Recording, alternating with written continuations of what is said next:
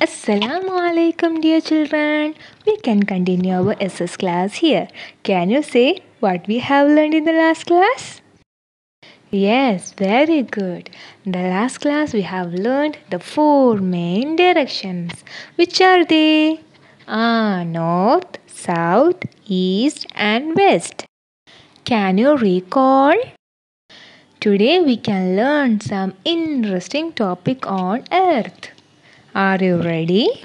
Children, what is this? Tomato. Children, can you divide this tomato into two equal parts? Okay, very good. In how many ways can you cut this tomato into two equal parts? Okay, I will show you. When we cut horizontally like this, we will get two equal parts. And when we cut vertically like this, then also we will get two equal parts. The same thing we can apply for our earth. Like tomato, earth can be also divided into two equal halves. There is a line on our earth that goes around the center. It is an imaginary line, not a real line. The name of the line is Equator. Can you spell it? Equator. Equator. This equator divides our earth into two equal halves. Children, the half above the equator is called northern hemisphere. The half below equator is called southern hemisphere. Northern hemisphere, southern hemisphere.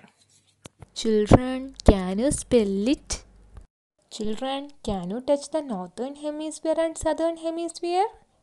Very good. Similarly, one line is also there from here to here.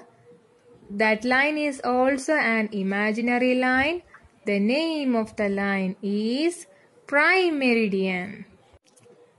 The prime meridian divides Earth into two equal halves, here and here.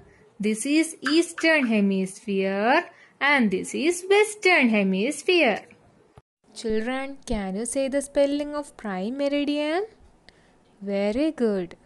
Children, can you touch the Eastern Hemisphere and Western Hemisphere? MashaAllah. Okay children, today we have learnt the four hemispheres. Which are they? Northern Hemisphere, Southern Hemisphere, Eastern Hemisphere and Western Hemisphere. Equator divides Earth horizontally into two equal halves. They are Northern Hemisphere and Southern Hemisphere. Prime meridian divides Earth vertically into two equal halves. They are the Eastern Hemisphere and the Western Hemisphere. Okay children, we can wind up our class. Assalamu alaikum.